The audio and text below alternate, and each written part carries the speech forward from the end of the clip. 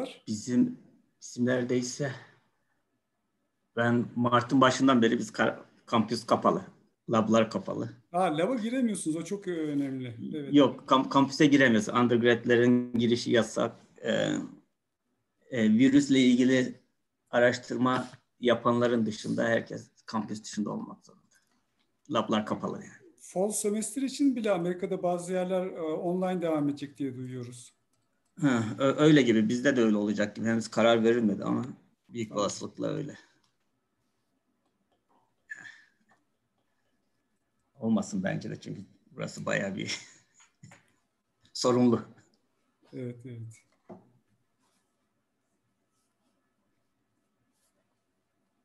Yaklaşık 100 kadar katılımcımız oluyor. YouTube üzerinden de bir o kadar. Yani toplamda 100'e varıyoruz. 50 kadar şeyde Zoom'da, 50 kadar da YouTube üzerinde oluyor. Çok iyi.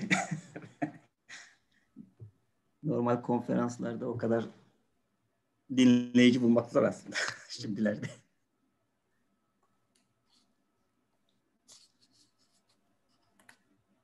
Zamana bakayım, zaman şey yapayım. Okay. Daha var 9 dakikamız.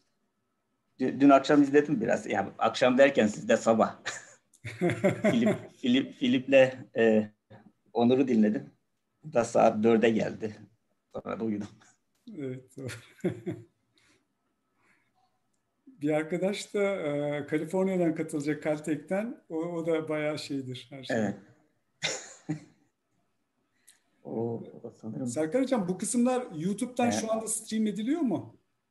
Evet hocam. O zaman konuşmayalım. O zaman konuşmayalım. Yok hocam ya. Yani gayet tatlı bir sohbet var. Keyifli.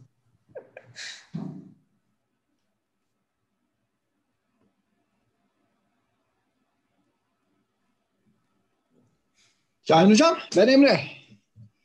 Merhaba Emre, ne haber hocam? İyiyim hocam, niye reddettiniz paper'ımızı yahu? Paper'ım mı? Bana gelmedi.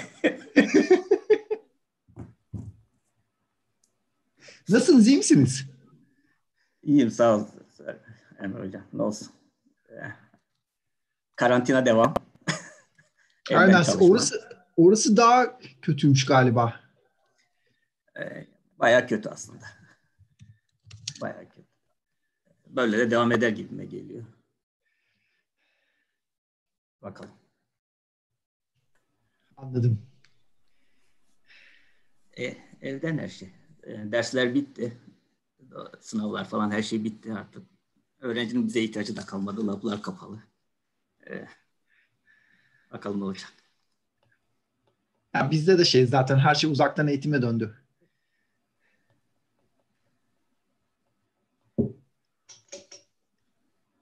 Umarım push etmezler. Physical derse ihtiyaç yok deyip her şeyi online'a push etmezler umarım. Yani öyle bir şey olursa aslında değil ki. Online olursa çok kişiye ihtiyacı olmayacak. Yeni employment olmaz. Onlar kötü olur. Türkiye'de özellikle.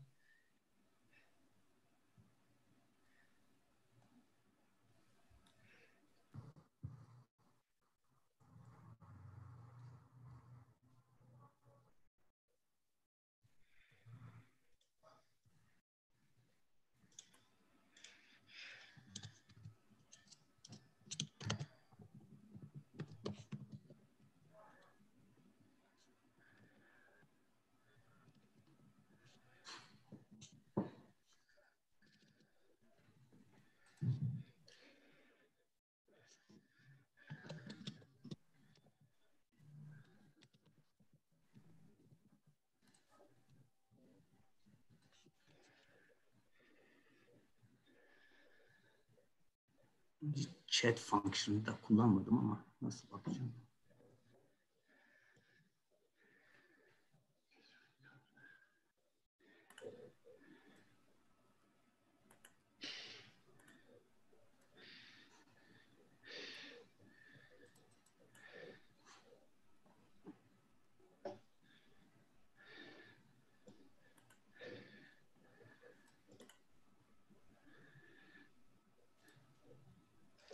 Şeyi nasıl yapıyoruz Sevilay?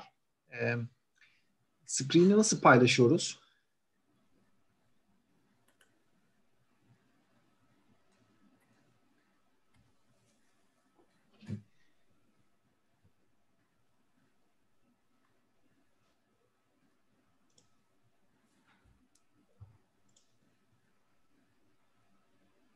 Ha, share screen. Tamam, alt tarafta yeşilmiş. Tamam. Teşekkürler.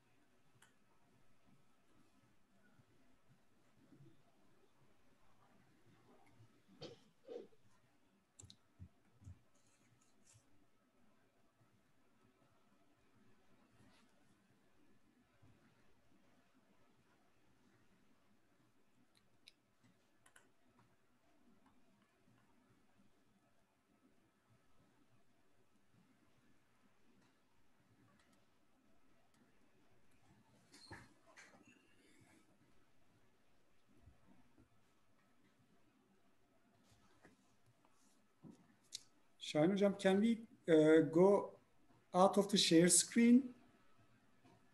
Okay. Tamam. Thank you.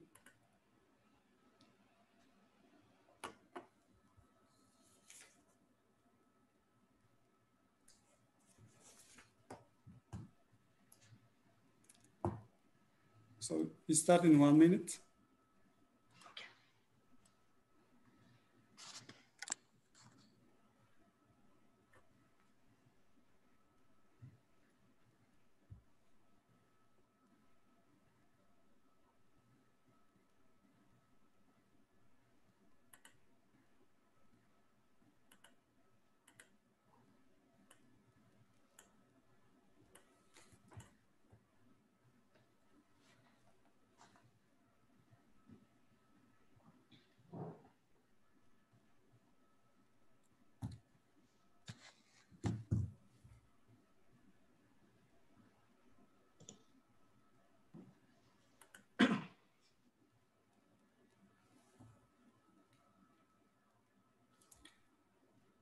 Okay, so thank you for again joining. So this is the last session of KOBİT 4. And my name is Ceyhun Bulutay from Bilkent University. I shall be co-chairing this last session together with Professor Emre Taşkın from Hacettepe University. And it's a great honor for me to introduce our first speaker of the session, Professor Şahin Kaya Özdemir from Penn State University, with the title of his talk, Loss and Non-Hermeticity in Quantum Processes. So the floor is yours, Şahin Hocam. Thank you, Ceyhun Hocam. And it's a pleasure to be with you on these Corona days. I hope everybody is doing good. This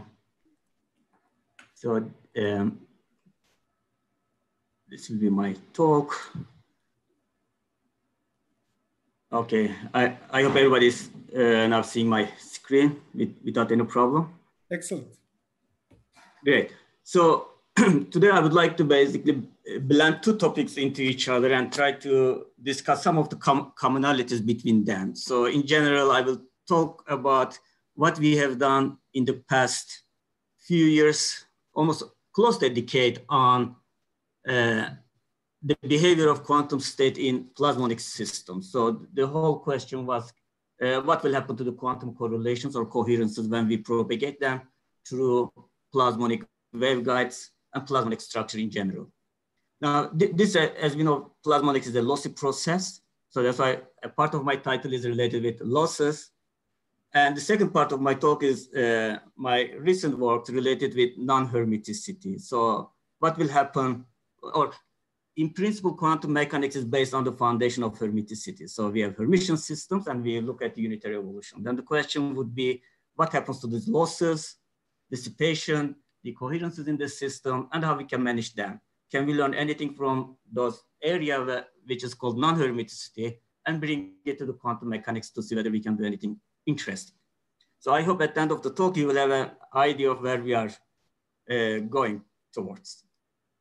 So the whole discussion about plasmonics started, quantum states combined with plasmonics started with the hope that we can make everything compact to miniature sizes, even micro lengths or nanoscales, and the quantum processes. In general, what we do when we deal with quantum and plasmonics, we either quantize electromagnetic fields or we quantize the free electrons in the material. And we hope that these size and distance effects will give us unique behavioral functions. We also hope that using the plasmons, we can have very strong interactions between the plasmonic field and single quantum emitters. And at the end of the day, what we want to do, we want to build on-chip plasmonic processors.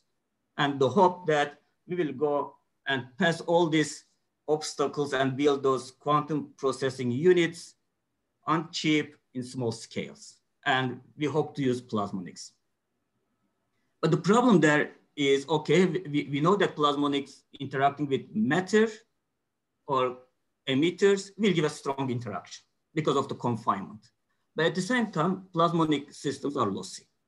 So the questions were posed back to 2002, where a Leiden group, I believe, they showed that if you have a polarization entangled system and you pass it through a plasmonic structure, the question was whether we can keep the quantum coherences or not. And the answer was yes.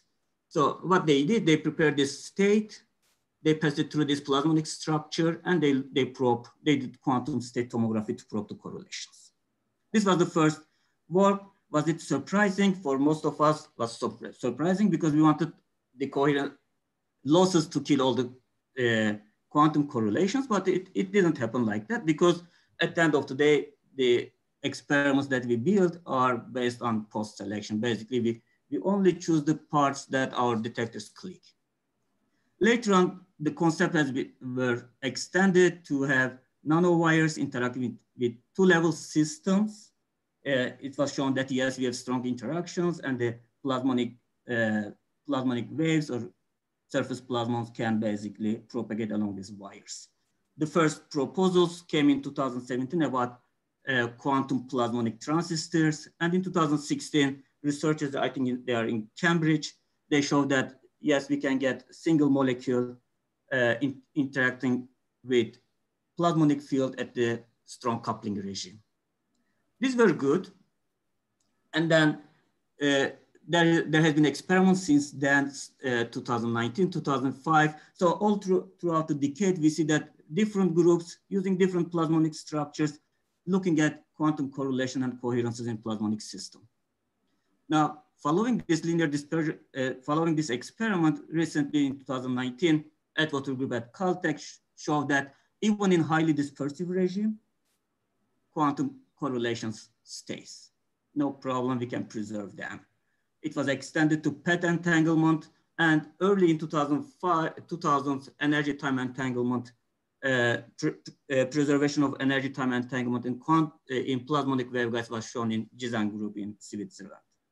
So what we learned from all these experiments was that yes, plasmonic systems are lossy, but since we pick only the cases where we have our detectors give us clicks, so the chosen parts, chosen subset of the whole system tells us that quantum correlations survives in these plasmonic structures.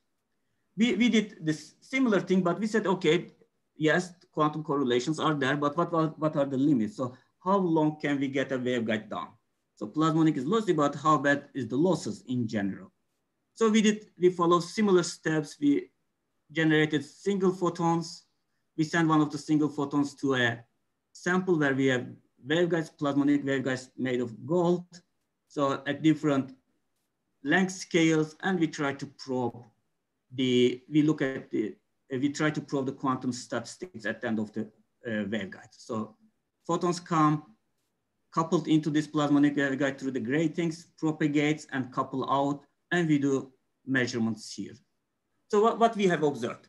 We have observed that yes, our detection efficiencies has decreased because there are losses. Some of the times our photons will be lost.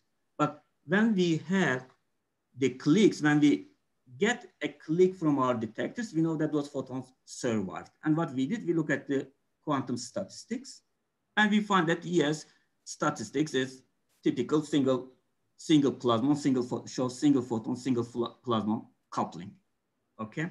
But the question is, how long can we choose our propagation length so that we have a reasonable amount of counts? So we did with different waveguide lengths, and we found that typically 10 micrometer will be good enough to do all these experiments. So our single photons, when coupled to plasmons, a plasmonic system can propagate up to 10 micrometers. After that, the losses overcomes everything in the system, then your detection efficiency goes really bad. Is this a good length scale to do on-chip quantum plasmonic processors? I believe this is a good length scale. At the end of the day, we don't want to use plasmonic circuits to do centimeter or millimeter length circuits. We want that circuits to be, or processes to be as small as possible. The next question was the bosonic or non-bosonic properties of plasmons. So we know from photons that photons interfere. They show Hongo-Mandel dip, right? So these are our quantum interferences. Just to remind you what we mean with this, when we have a beam splitter and we input one photon at each of the inputs, those photons, both of those photons can be reflected. So photon comes to the beam splitter reflected, the other photon comes reflected. If I put detectors here, I will see a coincidence detection. Or both photons can be transmitted, pass through. And if I put detectors, I will see coincidence detection. But under certain conditions, when we really make those photons indistinguishable, so when I send those two photons to the 50-50 beam splitter, those two photons will either appear at one of, say, this output or the other output of the beam splitter. And we will see no coincidence detection. And this is what we call as a single photon or photonic quantum interference. So the question was, if if we translate or transform these single photons into single plasmons, as we did in the previous case, can we see this quantum interferences or not? Answer, yes. What we did, we prepared plasmonic beam splitters. So this is our beam splitter. We have input gratings here. One photon comes here, and the other photon comes to this input. They are translated, transformed into plasmons. Plasmons propagate, come to this midpoint. At this midpoint, we have a scattering process kicking in. And then at the end of the day, plasmons couple to these output gratings. And we have, at these output gratings, they turn into photons, and we do measurements on the photons, single photons. This was, I believe this is the earliest experiment where researchers have basically probed these quantum interferences. And what was the result? The result was that, yes, they interfere. And they interfere because we look at the coincidence detections here at these outputs, what we expect. If they completely interfere, we expect a visibility of 1. It means this dip will go to 0. Okay, but what we observed in this experiment is 0.72 visibility, which is larger than 0.5, which tells us that yes, indeed, quantum interferences takes place. What is happening here? 2 photons translated or converted into plasmons. They go to a beam splitter, they interfere, single plasmons interfere there, and then they propagate to the output port. We convert them back into the photons and do standard photonic measurements. What it tells us, yes, plasmons are behaving like bosons. In principle, they are bosons, so therefore they behave like photons. So we can see quantum interferences. We were not the first to do, we were not the only ones who did similar experiment. Indeed, 1 year earlier, there was this experiment in Nature Nanotechnology where researchers have attempted to do a similar experiment, but their visibility was around 43%. So less than 50%, this was mainly in the classical regime indeed. But Harry Atwater's group, again in Caltech, they did really a good experiments with dielectric loaded surface plasmon waveguides. So most of their field was guided in the dielectric. What they showed, yes, they can take their visibility down to up to 0.9. So showing that, yes, these single photons converted into single plasmons do indeed exhibit quantum interferences. So these were the basic structures. Then we asked the questions, okay, these plasmonic structures, yes, we can keep the quantum coherences, we can keep the correlations. They show quantum interferences. Can we use for other processes? Can we really go and find a process where the quantum photonics people are familiar and then translate it into the plasmonics field?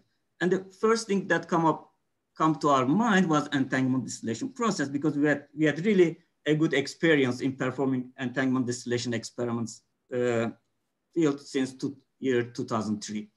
So what we did, we asked the question. So if Alice and Bob are spatially separated from each other and they share a non-maximally entangled state. You see the epsilon here. If epsilon is 1, then this will be a maximally entangled state. For arbitrary epsilon, we have a non-maximally entangled state. The question is, if Alice and Bob have access to their qubits only or to their photons only, can they distill or convert this non-maximally entangled state to a maximally entangled state? Such experiments were done in photonic domain in early 2000. And the question is, yes, they can. We call the protocol as entanglement distillation protocol. And the whole idea here is the following. When we look at it, we see this coefficient here, different than the coefficient here, right? This is 1, this is an arbitrary coefficient. Then the process is that if we can induce losses in the sense that polarization dependent losses here, then we can make these 2 components of the superposition state equal to each other.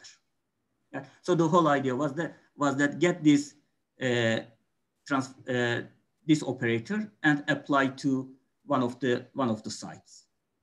So for example, Bob applies the polarization dependent loss of strength epsilon. Okay, so this will be epsilon, and then they will be equal to each other, and we will end up with a maximally entangled state.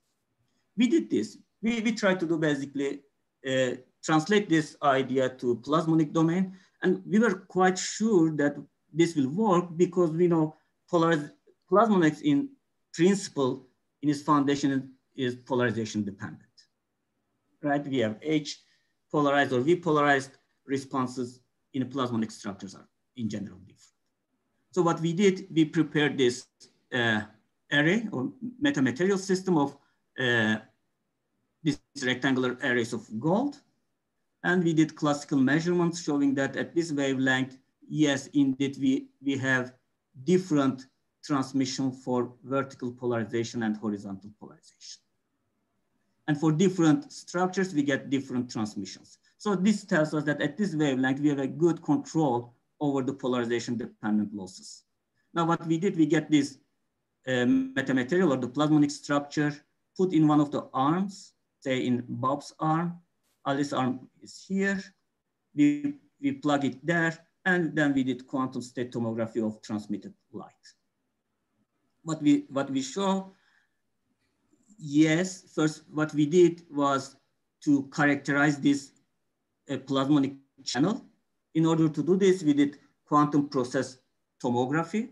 So basically we get specially prepared input states. We send to the system, we take the output, and then we try to construct this map here. And when we construct this map, we found out that yes, the operator describing this plasmonic channel can be approximated with this function or with this state. So what it tells me, horizontally polarized light passes without any problem, but vertically polarized light will be scaled with this value. Yes, and we did indeed. We did the full quantum state tomography characterizing this quantum channel, plasmonic channel. I think this is the first work where a plasmonic channel or a plasmonic device was characterized through a quantum process tomography. And we found that, yes, this map is correct, and we can get fidelities to the ideal cases close to 0.9 or 90% fidelity. So we know how our plasmonic channels behave.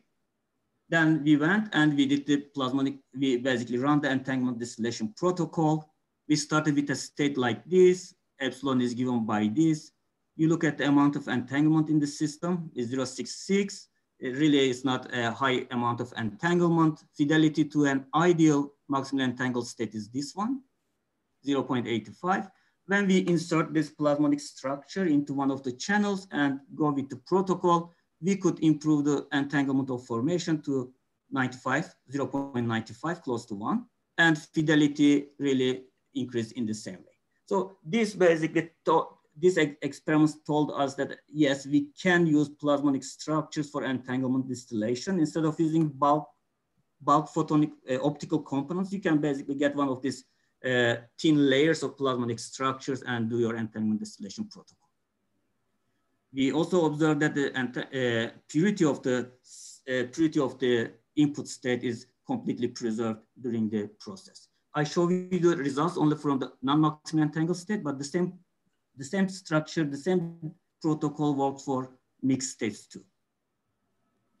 So this was, I think, a good demonstration of how we can use plasmonics for quantum processes. Later, we basically tried different protocols, different directions, and one of the recent one that we come up was the random number generator. So basically, these are plasmonic random number generator, and they are like any quantum random number generator.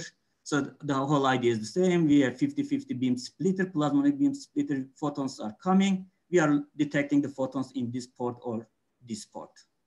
If this port gives me photon, then I assign a classical bit 1. If the other one gives me a photon, then I assign a classical bit 0. And such a system, even if it's a lossy system, there are many problems with the loss related issues. It passes all the tests that a good random number generation should pass. and our key generation rate was around 2.4 megabits per second. This was mainly was limited by the sources that we use. A high repetition source, single photon production rate will in general increase this key generation rate. So this was the plasmonic part of my talk. So you see that there is losses, and the whole idea there was that, yeah, even if you have losses in a system, you can continue and do some of the quantum processes that is typical in a photonic system. Now, I have a question here. Yes. Say, what about tripartite entanglement? For example, can you study GZ to W conversion by local operations? So in principle, we know that GZ and double state are different classes, right? So by local operations and classical communication, we cannot convert them to each other deterministically. So indeed, we did lots of research on photonic aspects of GZ to W to GZ interconversion process. And what we found that if you are not confining yourself to the determinism, if you allow some amount of failure probability, then yes, you can convert GZ to W state, W to GZ state. In this, we had an early experiment where we showed we can do that probabilistically. And what we use polarization dependent beam splitters. So the idea is that, yes, these plasmonic structures are or exhibit polarization dependent losses. And if we can utilize them properly, definitely we should be able to get GZ, WW, GZ interconversion in a probabilistic way. But I don't want to say that it's an efficient process. So it was the interconversion process using polarization dependent beam splitter or losses in our experiments show that efficiency was very low indeed. There was a trade-off between fidelity to the ideal state and the probability. As the fidelity goes up, close to 1, probability goes to 0. Dr. Is that okay for your? Okay, great.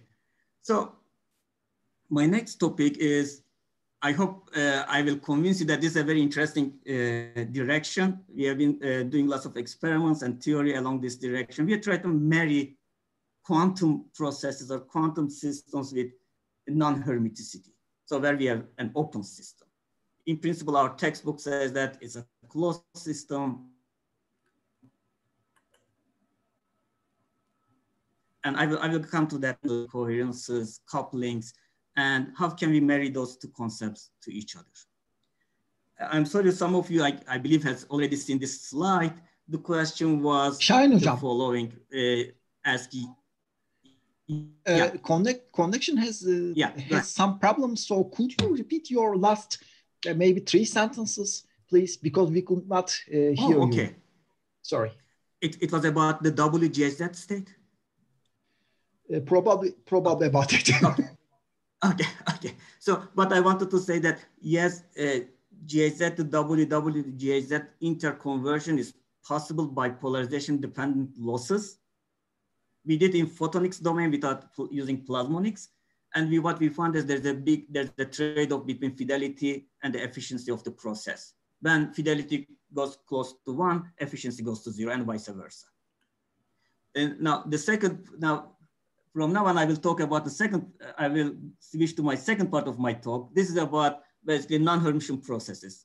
So the concept is the following. So we know that our systems in quantum mechanics that we study are Hamiltonians, Hermitian Hamiltonians, satisfying this relation, and they conserve probability and unitarity. So we have real energies, real eigenvalues, no complex eigenvalues. This implies this. And whenever we have a complex eigenvalue measured in our system, we know that the system is open, there's loss or gain in the system, and we term them as non-Hermitian system. Now the question was, can a non-Hermitian Hamiltonian have real eigenvalues? If yes, under what conditions? And this was asked and answered by this guy here, Carl Bender, and his research has shown that yes, under certain condition, non-Hermitian Hamiltonians can exhibit real eigenvalues. And that certain condition was termed as parity time symmetry. So your Hamiltonian should commute with P and T operators at the same time. Okay, so once it is satisfied, when this condition is satisfied, then for a given range of parameter space, or in a region of your parameter space, your system will give you real eigenvalues. In the sense that when you look at only the eigenvalues, your system will look as if it is an Hermitian, a closed system. But if you change the parameters, and then you go to another parameter, another region in your parameter space, then you find that your eigenvalues become complex. Your system behaves as if it's an open system. And the transition between these two, while if you have this knob of changing the parameter, then you find that there is a transition from this region to this region or vice versa through something called exceptional point. And the rest of my talk will be all about this exceptional point, how we utilize it. Now, many times I was asked, why do we study this PT symmetry and non-hermiticity? And I tried to make this, I went to the literature, I said, well, let me see what people think about it, right?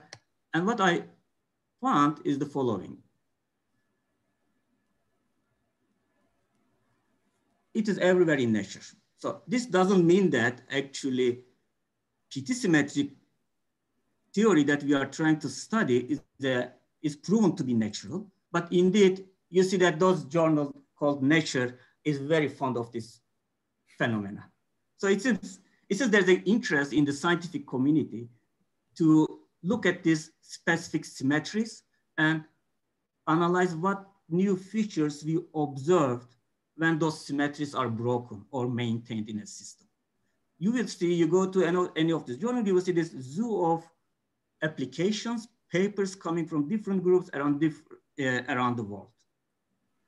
And I think this was one of the interesting part why people started going into this field, because Nature Physics in 2015 said that this parity time symmetry in optics is one of the top 10 discoveries in the past decade. And this is here, you see is that parity time symmetry in optics. These are two circles. These are our ring resonators coupled to each other. So I will show you how we do those experiments. And not only Nature, but it's also an important concept in science, and they are also very fond of it. So I feel like people get very much interested in this topic because we saw that there's a good interest in these high impact journals and among the funding agencies. Yeah, many things have been done, many interesting features have been shown. But this is the job part of it. The real important things are the following. So we, in general, have mostly neglected this non-Hermitian subspace, right? We try to avoid losses. We try to avoid noises in our system. We try to disconnect our systems from its environment as much as we can, because we think that they will deteriorate whatever process we are doing. But studies in this field have shown that indeed loss, gain, or the coupling can be all traded off between each other. So if you have good control on this, you can find new functionalities. And more importantly, losses, you shouldn't be scared of losses anymore. I will show you why. The losses can be turned into gain. So you can, if you have a way to deal with your losses, I'm not saying that you are trying to compensate it. I'm trying to say, if you have a means to work with loss, then you will see that actually you can benefit from it.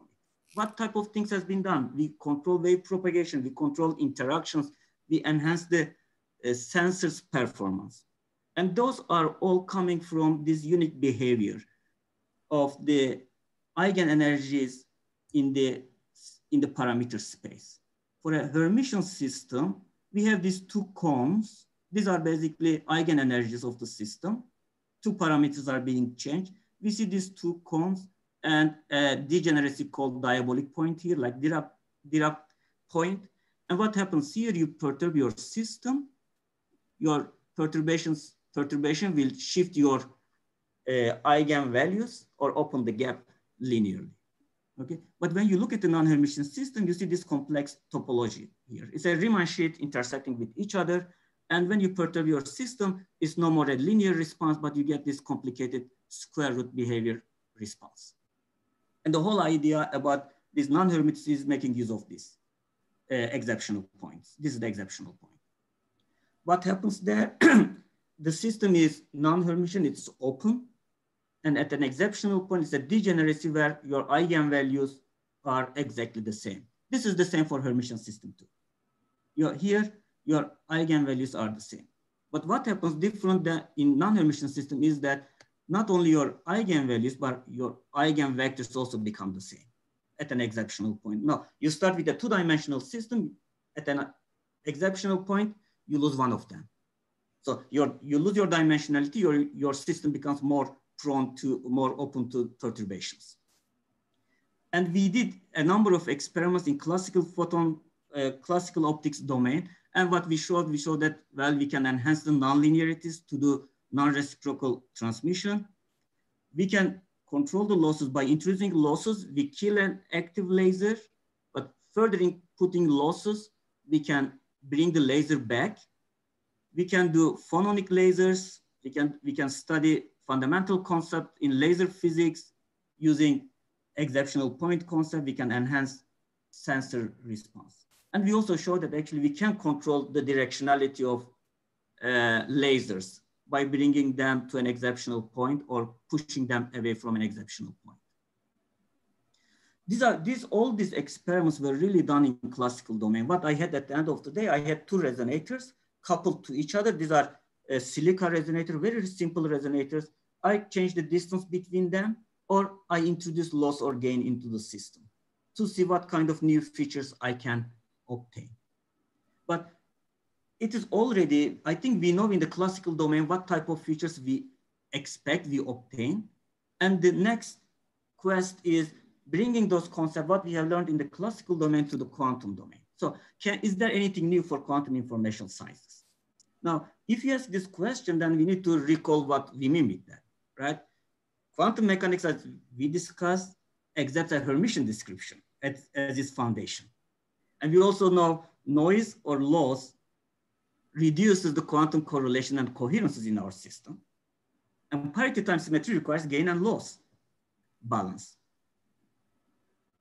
Above that, if you want to introduce a gain into a quantum system, you know that you cannot put that without noise. So noiseless deterministic amplification is impossible. And this is a consequence of the no-cloning theorem in general. So all those things introduce quantum noise. So what we expect these exceptional points or PT symmetric concepts to be negative, to have a negative effect in our quantum information processing tasks. We have 3 Let's put it aside. So go ahead. Okay, I will go very fast.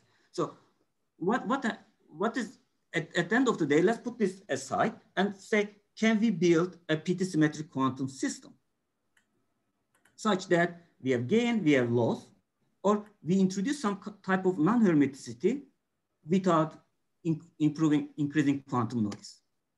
So let me give you some directions in the field. So in 2018, we come up with this setup where we have microwave transmission line resonators coupled to 2 qubits. One qubit is basically introducing gain, the other is introducing loss. And this is a theoretical work where we show that, yes, indeed, by introducing these qubits into this circuit QED structure, we can show that we go to a parity time symmetric broken or unbroken phase. Later on, actually, people have realized that all these non-Hermitian Hamiltonians or PT symmetric Hamiltonians can be realized in any quantum system by using the Nymark dilation theorem. So what you do, you have a non-Hermitian Hamiltonian, say a PT symmetric Hamiltonian, and you have a quantum system. You want to evolve the quantum state under the action of that non-Hermitian Hamiltonian. What you do, due to Nymark dilation theorem, you add an ancilla. So you extend, you expand your Hilbert space. When you expand your Hilbert space, then that non-Hermitian Hamiltonian, okay, turn into a Hermitian form, and you let your state evolve under the effect of that Hamiltonian. And at the end of the day, what you do a post-selection process. When you do that post-selection process, you will find that this state will be as if it is driven by a non-Hermitian Hamiltonian. And this has been demonstrated by a Chinese group in MV Diamonds, okay? And recently, Kater Merge from Washington University in St. Louis has shown that in a transmon qubit, he can get a similar dynamics. So he can probe an exceptional point in a superconducting quantum system. And in the photonic side, we have two coupled waveguides where one of the waveguides is modulated to introduce extra loss. And people have shown that, yes, you can see Hongo-Mandel deep type of processes in those systems. But all these systems are really does not tell you what kind of new processes you have. They just show you that you can find the presence or emergence of exceptional point. We want to go to another direction. We ask the question, is there any unique quantum process which will be maintained or provided by exceptional points? And when there is no exceptional points in the system, that quantum process will die away, wash away. For that, we come up with we decided to use one of the earliest experiment results that we had, where we provide a non-hermiticity to a system, not by introducing gain or loss, but by introducing unidirectional coupling between two modes. So in this way, what is going on here is the following. So I have two modes in this system, clockwise and counterclockwise modes. I introduce scatterers into the system such that clockwise mode couples to counterclockwise mode, but counterclockwise mode does not couple to the other mode. Okay, so there's a unidirectional coupling between these two modes. And when you start looking at this, you find that actually for a resonator like this, I see multiple exceptional points and they are periodic. In a classical system in 2016, we showed that actually at these exceptional points, we can control the propagation of light inside these resonators. Okay. Now we said this is a dissipationless system. It means we don't add any dissipation into the system. So can we translate it into quantum domain? So we are now performing the experiment, but let me give you the theoretical background. What we have shown that this system gives a new rod to photon blockade effect, okay? But that photon blockade effect emerges when we have exceptional point. So we did a full quantum simulation of the system. So I have clockwise system, counterclockwise system. I have the scatterers which controls the coupling between these two modes. And what we have shown, yes, like in our previous work, we have exceptional point periodically changes when we change this distance or phase between these two scatterers. Then what we did, we get the whole quantum simulation where we added quantum noise, quantum jumps, and everything. We find that yes, in such a system, even if you include quantum jumps and all types of quantum noises that can come to your mind, the locations of the exceptional points do not change. Now, what we did else, we said that let's assume that this is a highly nonlinear resonator, right? And if it is a highly nonlinear resonator, then we did know that nonlinear systems can exhibit or can be used to demonstrate photon blockade or so-called unconventional photon blockade effect. So we try to look at how this system can be used for photon blockade. Can we? I am almost finishing. Thank you so much. I am finishing. Yeah. So what we have observed is the following. So we observed that when we don't have an exceptional point in the system, okay, when we don't have an exceptional point in the system, I have unconventional photon blockade appearing in the system, right here and here, here and here, because this is a periodic way. And why is it like that? Because there is a destructive interference between two paths which to the two photon excitation. So these paths this direct path, and this path basically destructively interferes, so it blocks two-photon excitation process. But what we observe when we create an exceptional point, okay, when we bring the system to an exceptional point, here, a new photon blockade effect is seen. And what is surprising, this photon blockade effect, due to the exceptional point, is more robust to quantum noises. So this is the main message I wanted to give you. So we are now, it's exciting time.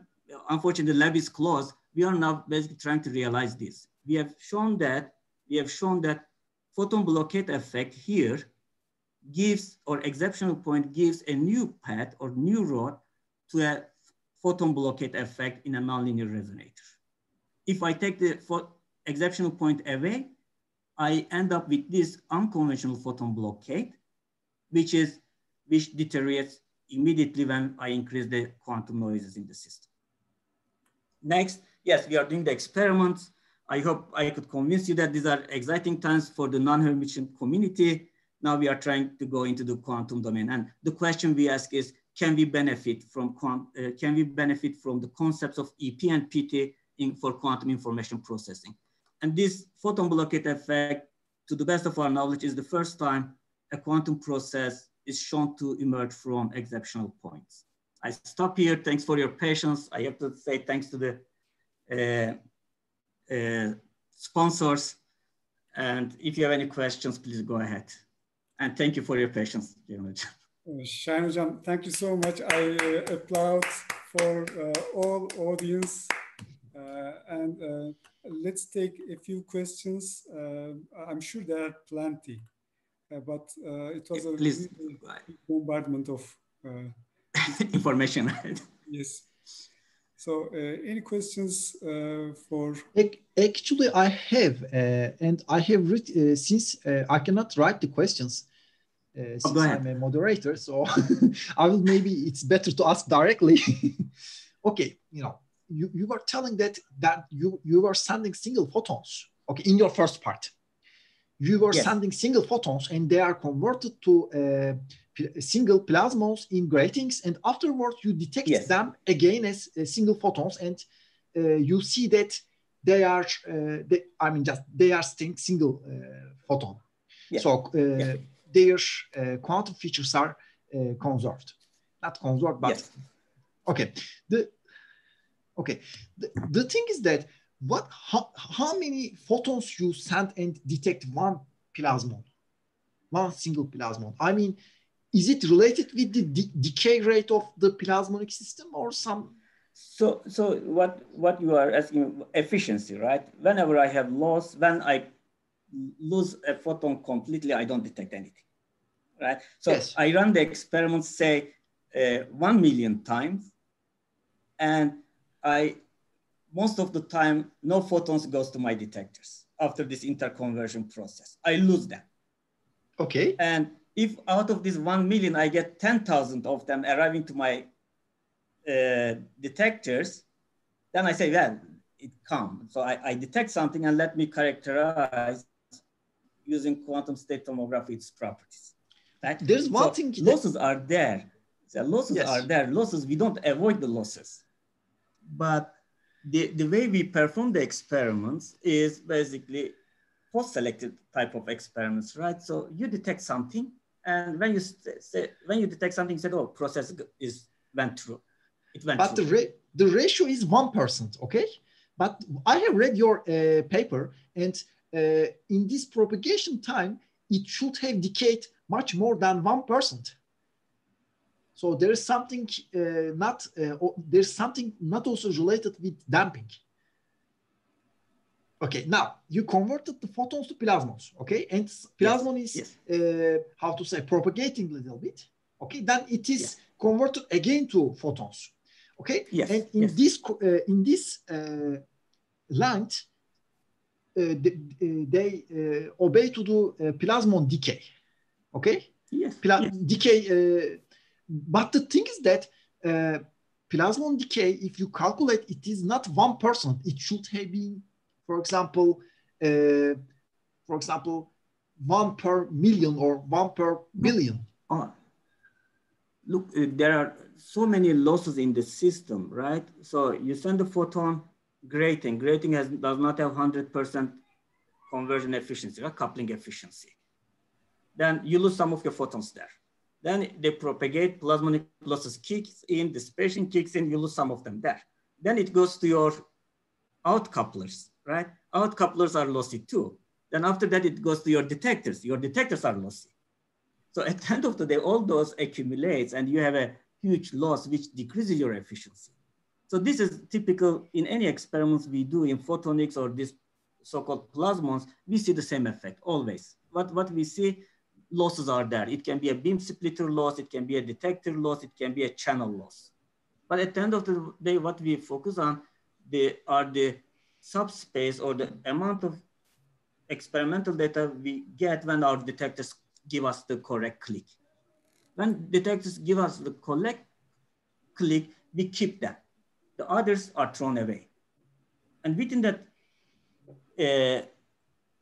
saved part, or those with correct, then we go and correct detection cases, we go and do whatever analysis we want to do, right?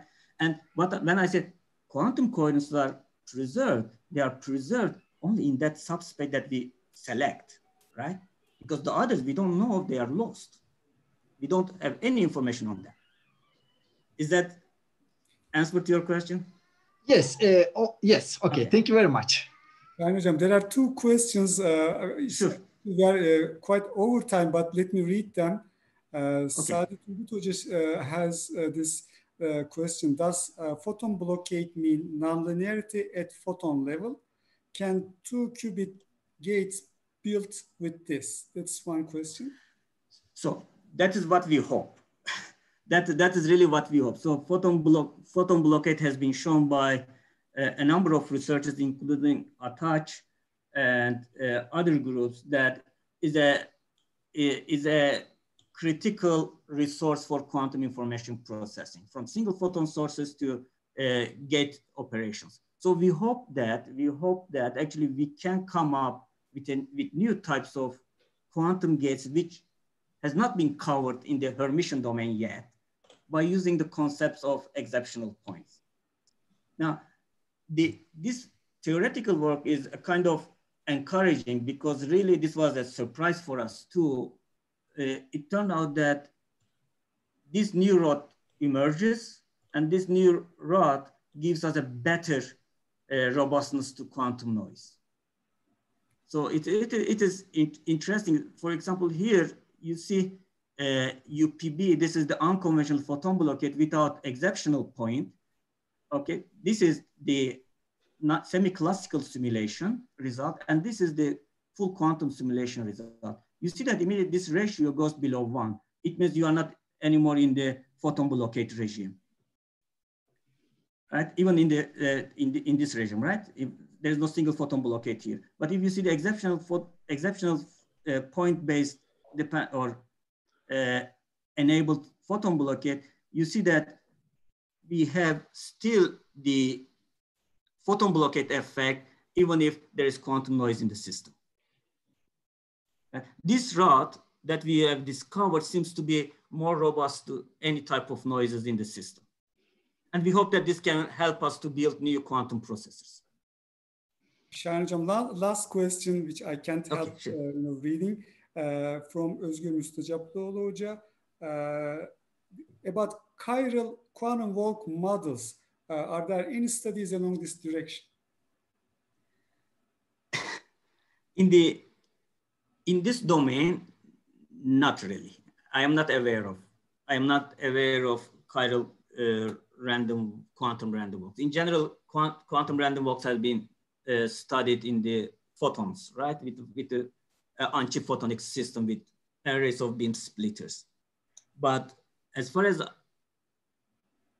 I know, I am not aware of any work which uses this type of concepts, chiral concepts coming from exceptional points be used in random walks. I'm not aware of any work. Okay, Şahin, we thank you once again. Thank you. And I'm sure there are plenty of questions, but I will be here. We can talk anytime. Thank you very much, and please keep safe and healthy. Okay, thank you. Have a good day. Bye bye. I give my place to Emre Taşkın Hoca for chairing the next talk. Thank you very much for this introduction. So, now the next talk will be by Zeki Seskir, and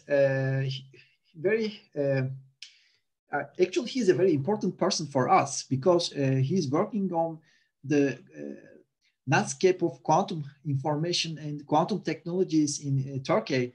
So it will be a pleasure to listen to him, and I let the talk to him. Thank you. Can everybody hear me? Really? Can you hear me, Emre Hocam? Yes, I do. Okay, so I will share my presentation. Is everything okay? Can you see it? Yes, I can. Okay. So initially, I would like to thank everyone for staying here. I think it has been around 7 hours of presentations, and it has been going very smoothly. I really want to thank the organizers and the chairs of this event because, I mean, for some time it was a little shaky whether we will have the event or it will be online, and it has been going really great. I really want to thank everyone for this. My work is, as Emre just said, actually not of quantum technologies, but on the academic literature in quantum technologies. And it is basically a collaboration between the physics department and the technology policy department. This is basically my outline. I will very briefly explain what is scientometrics, which is basically the field of studying the scientific literature. How did we collect our data? And then I will share with you my initial findings, which are very basic things and non-basic things as it emerges. And then I will talk a little bit about Turkey, what is going on, where are we compared to the general literature. And then I will conclude my talk. Okay, so what is scientometrics? I think all of you have heard these things, you know, Web of Science, Scopus, Google Scholar, H-index, impact factor, Q1, Q2, most of the things that make an academic's life hell. And it is basically the field that figures out those metrics. And the reason that we have this field is due to the one guy called Eugene Garfield. In 1955, he basically developed this thing called the citation index. And the reason that he developed this was to help libraries to decide which journal to buy and which journal not to buy. So it was basically a cost-cutting thing, and now it basically dominates the academia. And it is used widely for policy reasons as well. In this study, we have used the following keyword query. You can find this in the archive version of the study. And we used Web of Science to gather only the articles. We were not interested in proceedings, books, or other kinds of academic products, because published articles are, they are basically robust. They went through the peer review process. And we found something like 50,000 articles in the June of 2019. The number is now around 55,000. So this is data. As you can see, it goes on and on and on. And if you structure it, it is still not nice. As you can see, it is rather lots of, let's say, lines in Excel. So how to make sense of this data? You need to use a couple of programs. Excel is your friend in, you know, structuring the data. There's this Python pandas package, which is useful for constructing data frames. You use PyEC for small visualizations of small networks. You use VosFever for larger networks, and you use chi-square tools for some other things. We used it for burst analysis. Let's start simple. Let's start with the number of articles. There's this thing in chat, but I cannot see. Why can't I see the chat? Okay. Let's start with the number of articles. As you can see, the total number of articles is increasing rapidly, and it has been since the year almost 2000. And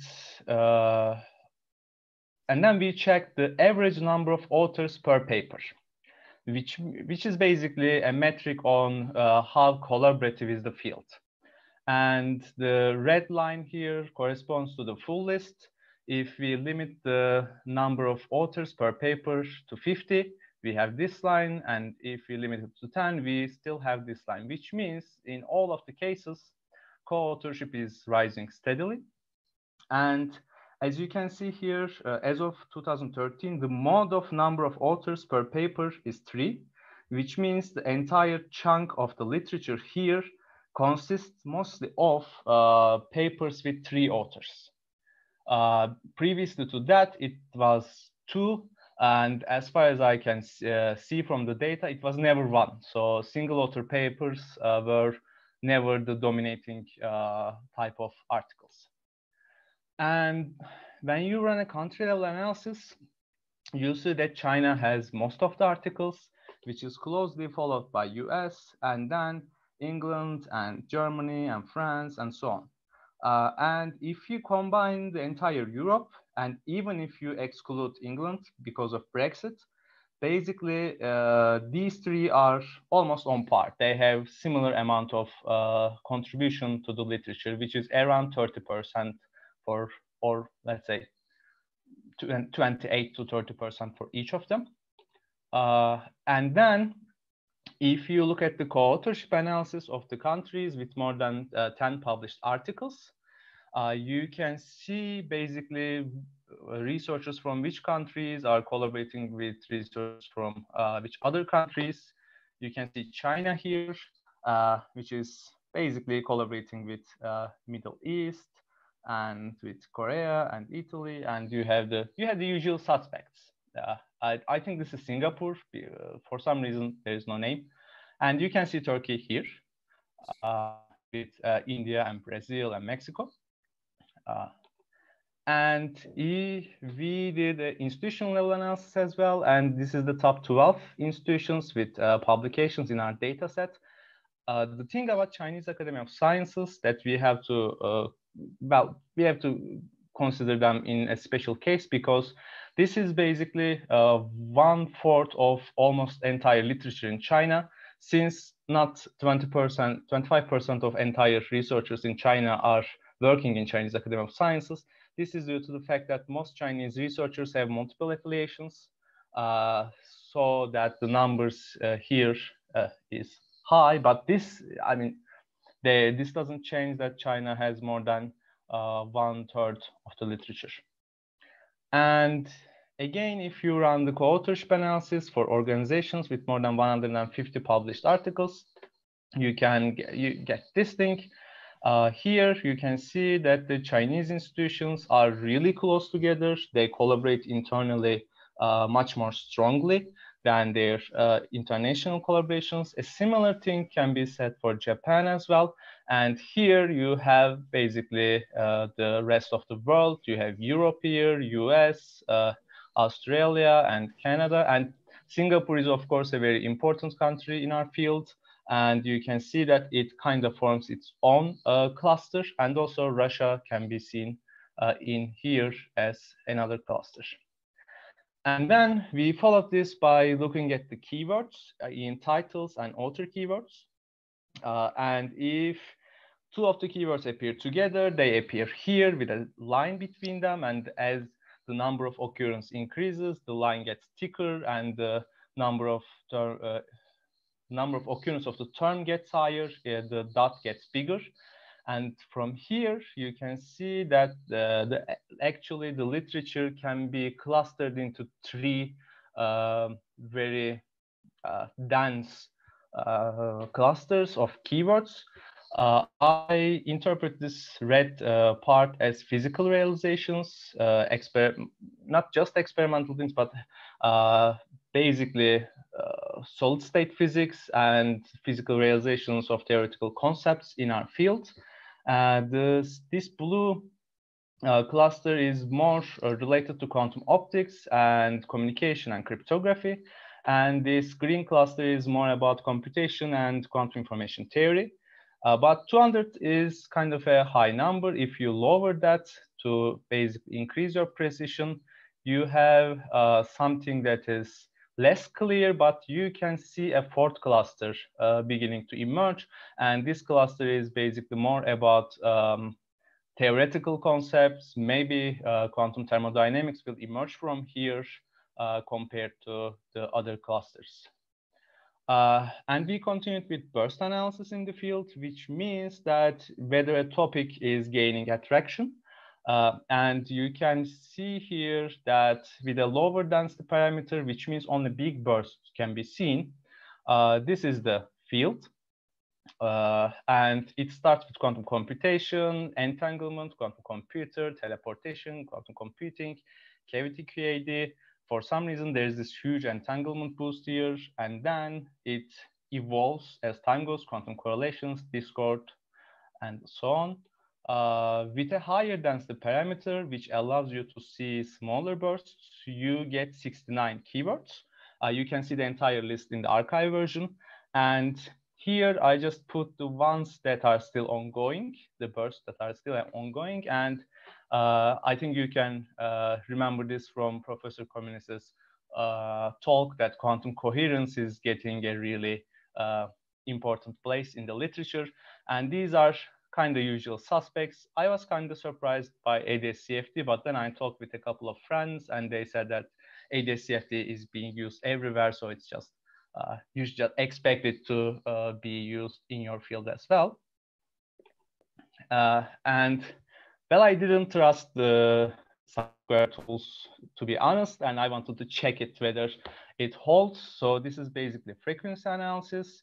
I use these three, and you can see that basically the bursts hold. I mean, you can see that these keywords are gaining attraction. I wanted to compare them with another keyword that is not gaining attraction, and it's quantum teleportation. And as you can see, it is kind of mainstream. It is just there. It's not bursting. It's not fading away. It's just around. And if you compare it with quantum computing, again, for some reason at 2009, it has a huge, let's say, increase. And then it went to normal. And you can see that these are very small compared to quantum computing. So what about Turkey? I ran the numbers of... I'm sorry. Zeki, you have 3 minutes. Okay, this is one of my last 4 or 5 slides. Okay, thank you very much. Thank you, Hocam. So about Turkey, you can see that, so you can ignore these parts because they are basically outliers. There were like 5 or 6 articles there per year. But in Turkey, we are collaborating less. In comparison to the international literature. The number of articles is increasing from Turkey, but it is not increasing rapidly enough to give a comparative advantage in the international literature. And our contribution to the overall literature, although it has increased, it is still around 0.4%, which is rather low for a country with 80 million people. And very quickly, the collaboration networks thing, this is from my thesis from Science and Technology Policy Studies Department. Each dot corresponds to a single author, and the size of the dot means that they have more papers in the literature. It doesn't necessarily mean that they have that much paper, but the number of papers in the data set that we have. And the networks doesn't mean that entire network is located in Turkey. For example, in this network, there's only a single author from Turkey. So the networks basically means that how internationally integrated you are. Most of the network from here are from Turkey. You can guess most of the people there. I compared it with South Africa, Portugal, and Saudi Arabia because they have similar metrics with Turkey in terms of GDP and population. And you can see that they are much, well, they're better stationed in international collaboration than Turkey. Turkey has a very sparse network collaboration map. You can just check this from the paper. We found 34 core articles or works of scholarly work that kinda is the core corpus of this entire field. As you can see, Nielsen Chang's book, it has the most of the citations, which is followed by Bennett, Eckert, Dusin, the EPR paper. And here in the highly cited works, it is Kimball's work, Valraff, Nayak, and Oradechki. They are the people that you can imagine. So what are the takeaway messages? The field is highly dynamic for the last decades. There are lots of new topics emerging, but it is not yet an established field. There is this rule called Pareto distribution, or the 80-20 rule, concerning the number of journals and the number of articles. The field does not fit to that distribution, which means that the field will still evolve. It is not an established field like nanotechnology. Also, the literature has been becoming steadily more collaborative for the last 30 years. There are 3 or maybe 4, depending on the precision, main clusters of research areas. There is no clear winner of this race yet. So Europe, US, and China are still racing. Chinese and Japanese institutions more heavily collaborate on national levels, but Europe and US, basically they collaborate on international levels more. So what about Turkey? Number of articles increasing, but not rapidly enough, and we collaborate less, and we are part of fewer large research networks in terms of international networks. You can see these 2 studies for the most of the things that I've used here, and you can just check us. I'm out of time, but you can check this work. And I want to thank you for listening, and I will, if you have questions, please ask. We thank Zeki one more time. Sorry, not one more time. This is the first time. And for this timely talk and interesting talk, if you have any questions, please raise them from question and answers part. Otherwise, I will move to the second. Yeah, you can ask me. Okay, there is a question, and Sevilay writes me, and from Granger. How can I take the question? I cannot see the question. Okay. For any scientific domain, some kind of saturation, stabilization in the number of papers is expected. Nothing like that here. Yeah, the field is not established yet. I mean, the number of new articles is increasing every year, and it doesn't even fit the distribution of, the number of journals is not even established yet. So the field still has a long way to go before becoming a really established or saturated field. You can check those things by using certain metrics, like the distribution, and you cannot see them in the literature right now. But it's Philippe Granger. Are there other examples of that? Like after it's, let's say, 20, 25 years, 30 years, we are still in a growing stage? Is it usual or not for in bibliometry? Usually the trend is that the number of articles is always increasing, but the number of articles each year at sometimes becomes kind of saturated for fields that are dying or fields that have become so mainstream. But this is a very new field. For example, 30 years is very new. Yeah, it's really new compared to the other ones. For example, biochemistry is still considered an interdisciplinary field, but it has been around for decades, and it is kind of established. You can apply those metrics to here because it is really, biochemistry is something really studied in the scientometric groups because it's basically born out of chemistry, and you can actually see those things. quantum technologies right now is really heavily dependent on physics journals. Like it has really only a couple of journals that are on top 12 now that you can see that it is the field's journal, like Quantum Information Science and Technology, and mostly the papers are published in Physical Review and PL. I think no. But did I answer your question, or did yes, I just? okay. Yeah. Thank you. Thank you. Is there any more questions? Okay. We thank Zeki again for his nice talk, and let's move to the next speaker. Okay, now. Okay, what's done here? Okay, let me share my screen. Okay. Okay, now we move to the talk by Alp Sipaygil.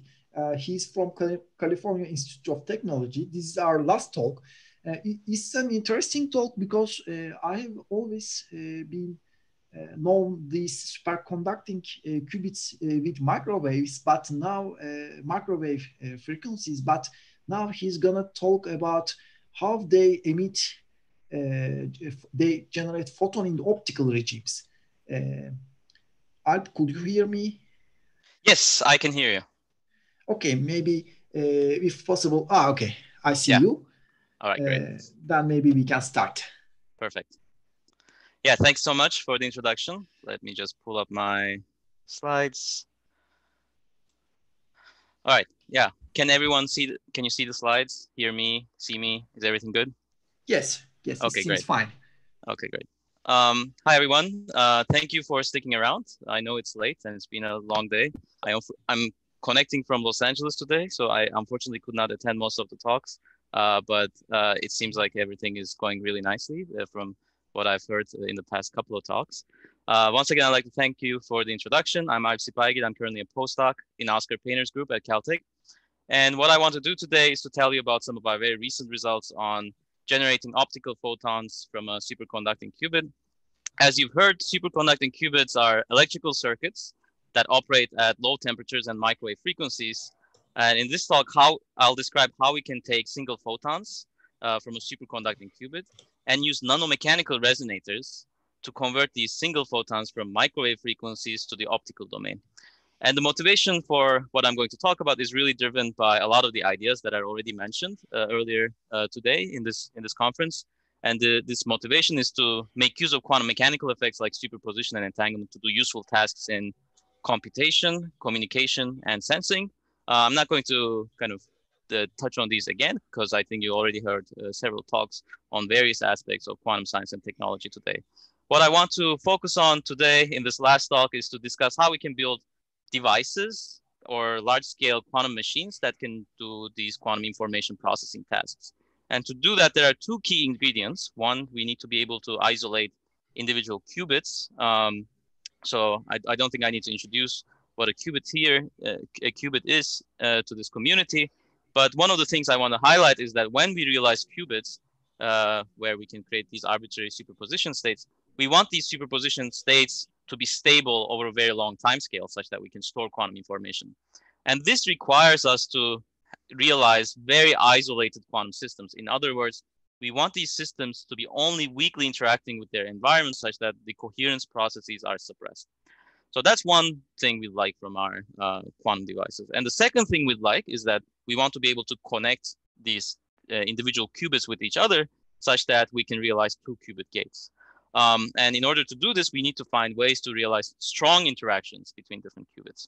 So these two requirements of simultaneously having to realize weak interactions with the environment and strong interactions between qubits seems really hard. This almost looks somewhat contradictory. And this is one of the reasons why it's really challenging to build a large-scale quantum computer. And that's where a lot of the experimental challenges lie in this field. So in the following, what I want to do is kind of give some examples from device platforms that I've worked with in the past, just to highlight this trade-off between strong interactions and coherence in quantum devices. So one of the examples is from superconducting qubits. these are the kinds of devices that are being explored by companies like Google, IBM, and Rigetti for building quantum computers. These are macroscopic electrical circuits based on superconducting elements and Josephson junctions. And one of the nice things is that because they're macroscopic circuits, you can engineer their properties quite well and realize fast and high fidelity logic operations. But because they're macroscopic quantum objects, they also interact with many environmental degrees of freedom. So they typically display short coherence times compared with, let's say, other types of spin qubits or neutral atom qubits, for instance. And on the other side of the spectrum, there's other systems like nuclear or electronic spins in solids. These systems can have extremely long coherence times at the second to minute time scale. But these systems, on the other hand, cannot realize strong interactions with one another. So you can store quantum information for a long time, but it's harder to get these different spin degrees of freedom to interact. That's a much weaker process. And then finally, there are optical photons. These are great for transmitting quantum information over long distances. So they're natural for communication tasks, but they don't naturally interact with each other. So I guess what I'm trying to highlight here is that there we have several platforms that have their own advantages, but there's not a single platform that's simultaneously good for storing, processing, and communicating quantum information at the moment, at least. So one of the approaches that I've been quite interested in is to study hybrid device architecture, where the main idea is to make use of different physical degrees of freedom for different information processing tasks. For instance, we could use superconducting qubits as our processor, and systems like nuclear and electronic spins as our memories to store quantum information, and then use optical photons to communicate over long distances. This is in some ways similar to how our normal computers work. We have a memory unit, we have a CPU unit, and then we have some communication unit. And in the quantum domain, the challenge now is to see if we can find ways to convert quantum states between these different physical degrees of freedom.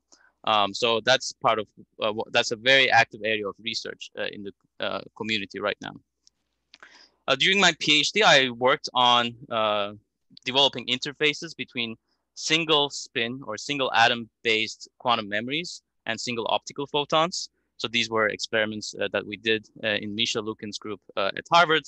But today, what I want to focus on is some very recent work that I was involved in Oscar Painter's group, where we developed an interface between superconducting quantum processors and optical photons. And the main motivation here for this work is the following. Superconducting qubits operate at very low temperatures inside dilution refrigerators, and they're at microwave frequencies. So you can't take single microwave photons outside of a fridge and send over long distances with a cable. If you do that, the thermal noise at microwave frequencies will dominate and it will overwhelm the quantum signal. So the domain at which we can do this is the optical domain, because losses are very low and there's no thermal noise. So what we want to do is to develop a converter that can convert single microwave photons to the optical domain such that we can share or send quantum information over long distances between different superconducting quantum processors. Okay, here's an outline of my talk. I'm going to first give an introduction to superconducting qubits. I think today's talks earlier were mostly on optics and atomic systems and photonics. So hopefully this will be entertaining to many of you. And in the remainder of the talk, I'll discuss how we build devices that can realize this conversion task from a superconducting qubit to optics using mechanical quantum systems. Okay, superconducting circuits are electrical circuits that are built based on superconducting elements. The simplest example is an LC oscillator, where you have an inductor and a capacitor that forms a resonator. And to understand the quantum mechanical response of the system, we can write down its Hamiltonian, where you have this phi squared term that denotes the magnetic energy stored in the inductor, and then the Q squared term that corresponds to the electric energy stored in the capacitor. Well, this Hamiltonian looks very much like the Hamiltonian for a harmonic oscillator, where you have some x squared and p squared terms. Well, based on this analogy, we know what the solutions of this harmonic oscillator problem is. The eigenstates of the system are going to be states that are evenly spaced in energy. So these different eigenstates labeled 0, 1, 2, and 3, we will call these eigenstates microwave photons. So state 1 refers to a single microwave photon state. And the transitions between 0 and 1 and 1 to 2 are at the same frequency. And this frequency in this circuit is given by the LC resonance frequency of this electrical circuit. Okay, so LC circuits are things that you use every day. So how are these quantum mechanical now all of a sudden? Well, to make them quantum mechanical, the first thing we need to do is to remove all the thermal excitations out of the system. So in other words, we need to make sure that the KT is much smaller than the h bar omega, which is the transition frequency here. For practical reasons, we fabricate or realize these superconducting resonators around 5 gigahertz. That's where you can find equipment more easily, test equipment more easily. So if you choose your omega naught to be in the 5 gigahertz range, then it means that you need to operate at temperatures lower than 300 millikelvin. If you do that, if you do these experiments inside the dilution refrigerator, then if you satisfy this condition, you can polarize your system to the ground state and realize a pure quantum mechanical system where you don't have any thermal excitation. So this is the kind of the starting point for making a quantum harmonic oscillator. But then it's not enough to realize qubits. In order to make qubits, we need to be able to isolate 2 levels, whereas here we have many levels. And if we, for instance, start exciting the system from 0 to 1, because it's a linear oscillator, we're going to keep exciting the system from 0 to 1, 1 to 2, 2 to 3, etc. So it's not going to realize a 2-level system. In order to do that, it turns out we can use these objects called Josephson junctions. So Josephson junction is an element where you have 2 superconducting islands that are separated by an insulating barrier. And for our purposes, if you look at the response of a Josephson junction, we can consider it as effectively a very nonlinear inductor, where the relationship between the phase and the current is very nonlinear. And because of this nonlinearity, we now have a Hamiltonian that deviates from the harmonic oscillator potential. And now that the harmonic oscillator potential is modified, these different eigenstates are going to have transition frequencies that are not equal to each other. So transition frequency from 0 to 1 will be different from the transition frequency from 1 to 2. So this is what was also referred as photon blockade. So this is essentially a way to get photon blockade in the microwave frequency regime, where you have single photon level nonlinearities due to the Josephson junctions. And compared with the optical case, this is much easier to realize. You need to go to low temperatures, so there's challenges associated with that. But these elements are very, very nonlinear. And based on this photon blockade, we can realize effective 2-level systems based on these macroscopic electrical circuits. So in Oscar's group, we followed the pioneering work by Yale and Santa Barbara groups to realize such superconducting so-called transmon qubits. Here's an SEM image of such a qubit fabricated in our group, where the area shaded in orange shows a superconducting island that is capacitively coupled to the ground plane. So that's kind of this capacitor part of this electrical circuit. And then we also fabricate Josephson junctions such that we can get the nonlinear behavior that we want. I'm not going to go into the details of how we do this. I'd be happy to chat if you're interested. But you can see from this picture that these qubits are really macroscopic objects. They're at the 100 micrometer scale.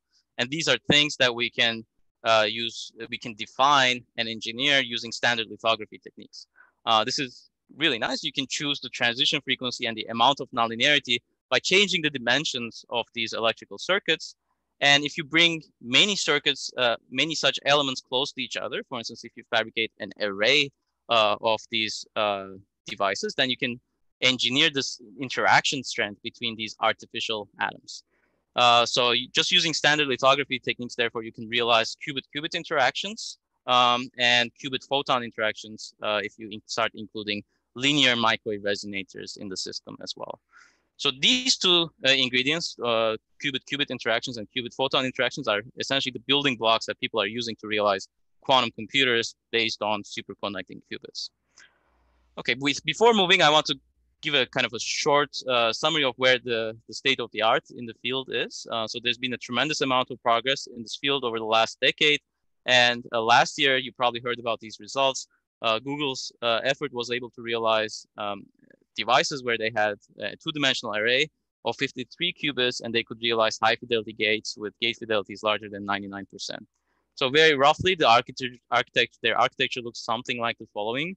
where each one of these cross-shaped structures corresponds to a qubit, and each one of these qubits interacts with its nearest neighbor. So you have this 2D grid where you can realize 2-qubit logic operations among nearest neighbor qubits.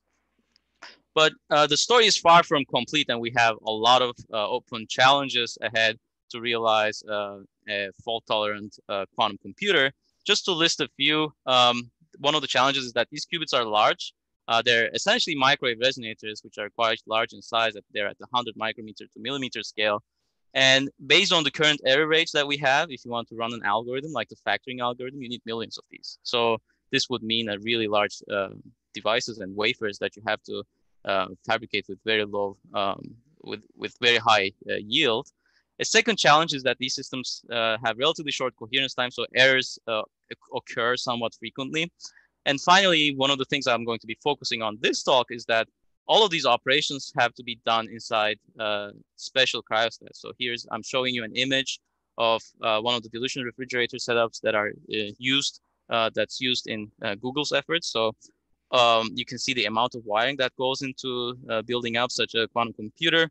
And the chip itself is something very small. It's only a few centimeters, but all of the operations and gate operations that you do have to be done at this low temperature stage of a dilution refrigerator. And at the moment, we don't have a way of extracting quantum information out of the systems. For instance, if we wanted to network many quantum computers, we don't have a way of doing that right now. So in today's talk, I'll discuss a new component that we are developing, which allows us to convert quantum states from these electrical circuits and convert them to the optical domain such that we can send quantum information over long distances using optical fiber links. So here's the main challenge I'm going to discuss today. So we want to go from a superconducting qubit to a single optical photon. And the main question is, how do we do that? This is a very challenging task because the microwave photon and the optical photon are at completely different frequencies. One is at 5 gigahertz, the other is at 200 terahertz. If you treat this as a problem in nonlinear optics, this is a very interesting quantum frequency conversion task. And these photons, they don't naturally interact with each other. So we need to find a way to create effective interactions in an efficient way between these single photons. And I'll discuss a way where we realize such interactions using a mechanical resonator as an intermediate element. So the main idea here is that we're going to design a mechanical resonator, and we're going to electromechanically couple it to a superconducting qubit. And at the same time, we will realize optomechanical interactions between the mechanical resonator and an optical resonator. So we will use this as an intermediate element to transfer information from a superconducting qubit to the optical domain.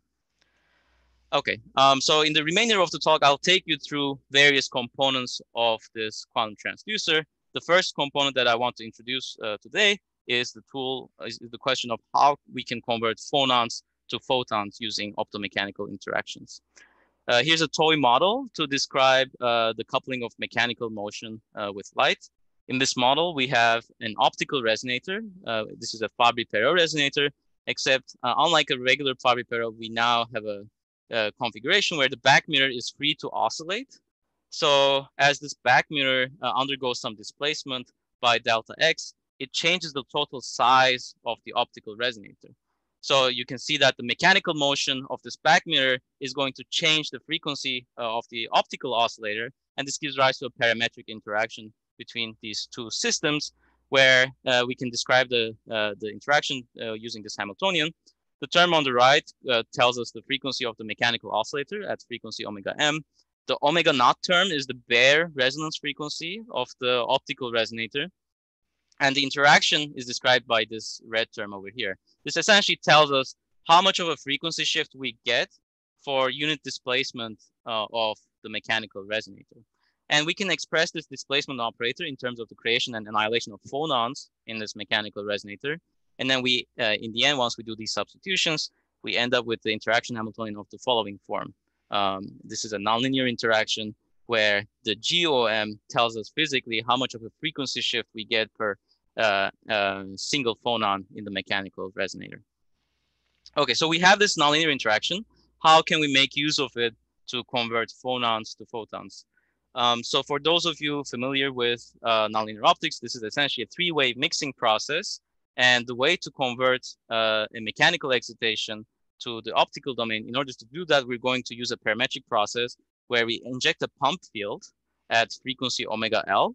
And then this pump field is going to induce some mean field response in the optical resonator. So we'll denote this as the intercavity field alpha. And on top of this mean field response, there's going to be fluctuations that are induced due to the mechanical motion.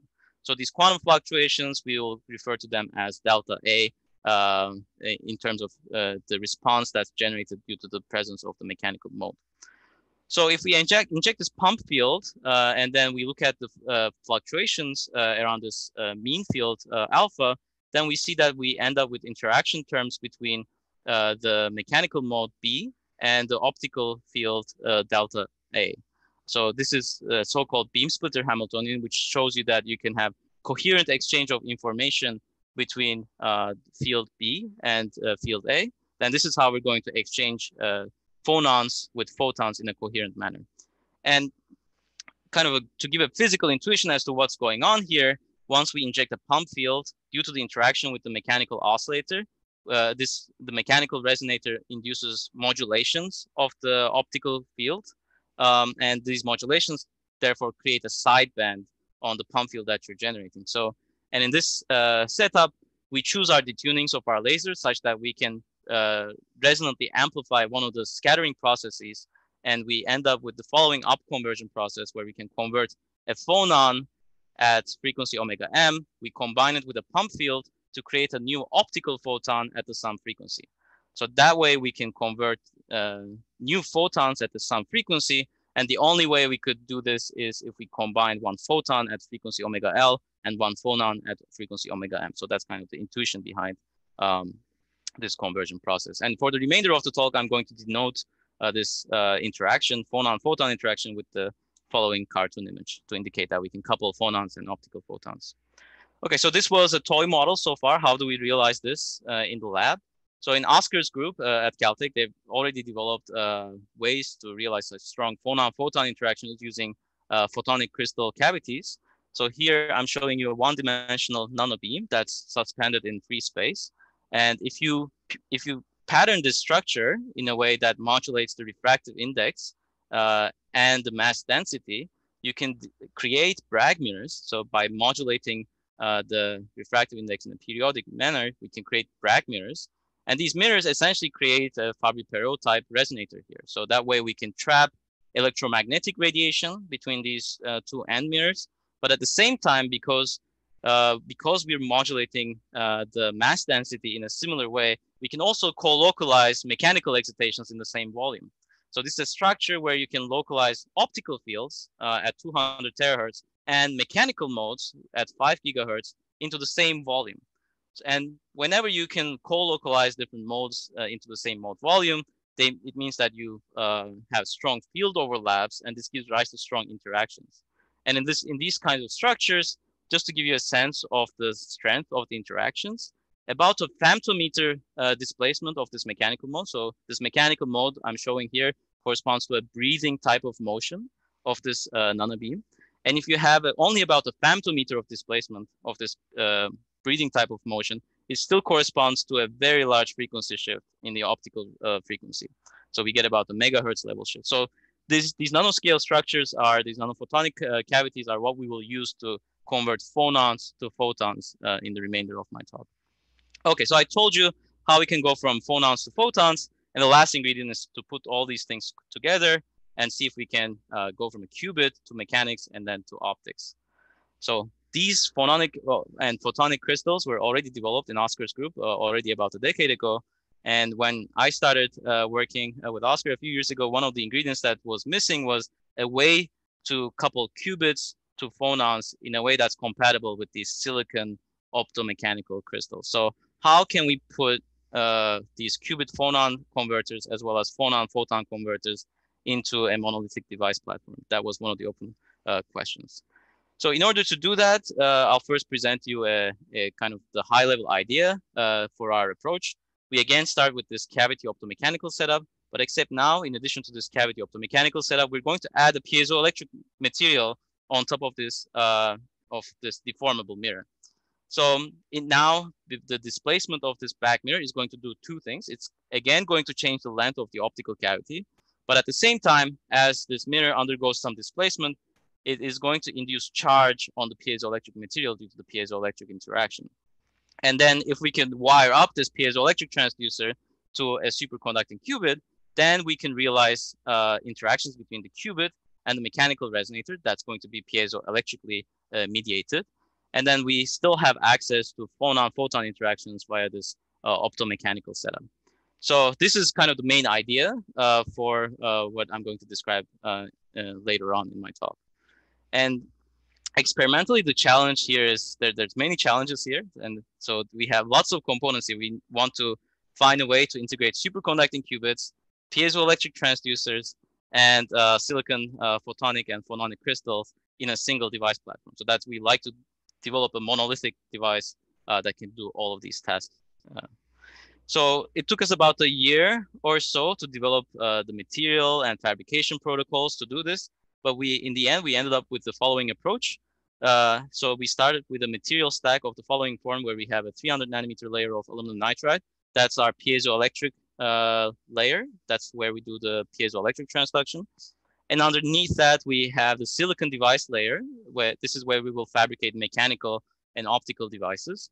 And after 8 layers of nanofabrication, we can fabricate devices that have piezoelectric transducer, superconducting qubits, and silicon optomechanical crystals on suspended membrane. So this is a lot of hours spent in the clean room, but all of these steps are well defined and operate with work with high yield. So we can now make these types of devices in about 10 days or so in the clean room. Okay, so this is what our qubit to optics transducer chip looks like. Actually, all of the science takes place in this small area over here. That's where the qubit mechanics and optics is. And the rest of the system is just for guiding microwave and optical excitations in and out of the system. Here's a zoom in to where the qubit, superconducting qubit is. This is our superconducting qubit. We have another LC oscillator that we use to read out the state of the qubit. I'm not going to go into details of how that process works. And then we have a microwave waveguide to excite and read out the state of the qubit. So these are standard components that are used in the circuit QED community in the field where people work with superconducting qubits. But what's new here? Dear Alp, I'm sorry. Yeah. You have about 5 minutes. Okay, great. Okay. So what's new here is that we've also introduced an optical waveguide such that we can inject optical fields in and out of the structure as well. And the new part of what I'm talking about is this transducer region over here that converts electrical excitations to the optical domain using a combination of a piezoelectric transducer and the silicon optomechanical crystal. Okay, so this is what that transducer region looks like. We have the qubit, and we convert the qubit excitation to mechanical excitation using the piezoelectric transducer, and then we can go from mechanics to optics using this optomechanical crystal. I'm going to skip the details of this mechanical mode design. We cool these devices inside the dilution refrigerator such that we can operate the superconducting qubits. And one of the first things we do to characterize this quantum transducer is to see if our qubit is alive and operating properly. And it turns out that it was. After all these fabrication processes, we could still drive coherent dynamics of the superconducting qubit. And here we observe Rabi oscillations of the qubit. For our purposes, we're going to use this as a calibrated single microwave photon source. So our qubit is going to be our single microwave photon source. And the next step in this conversion process is to convert the qubit excitation to a single phonon. So this Hamiltonian is of the Jaynes-Cummings type. So this is essentially a cavity QED setup, except we're doing not atom photon interactions, but we're doing qubit phonon interactions. And what we like to do is to convert the qubit excitation to a single phonon. The way we do that is we first create the pi pulse, we excite the qubit, and then we bring it onto resonance with the mechanical oscillator. We let these two systems interact for a variable amount of time. They can coherently exchange quantum information.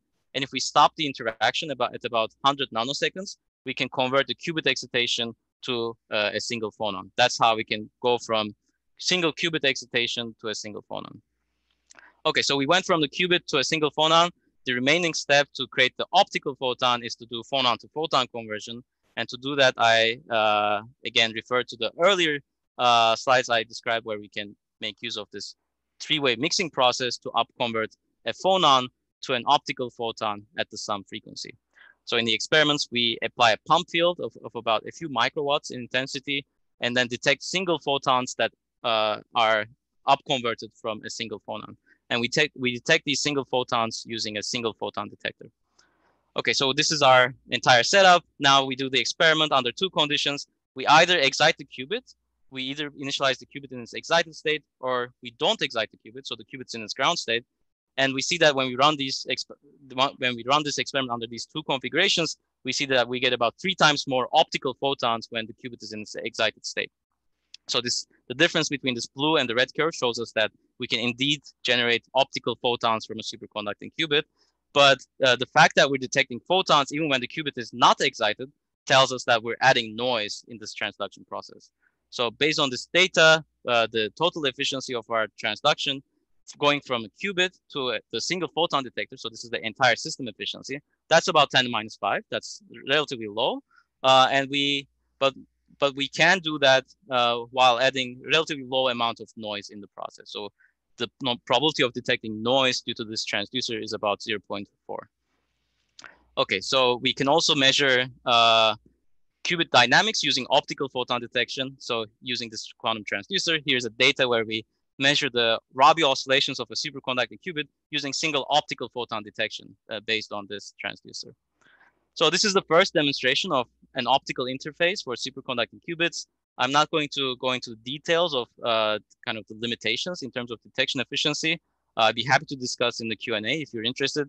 But what I'd like to point out is that there's a kind of a nice path for us to get to higher efficiencies and fidelities in the next 5-year timescale. So I think in the next 5-year timescale, we expect to be able to bring these efficiencies closer to the 1 to 10% regime, and while maintaining low noise throughout this process. And I think one of the exciting frontiers that's going to happen in the next 5 to 10 years will be to use these converters to generate entanglement between remote superconducting quantum processors.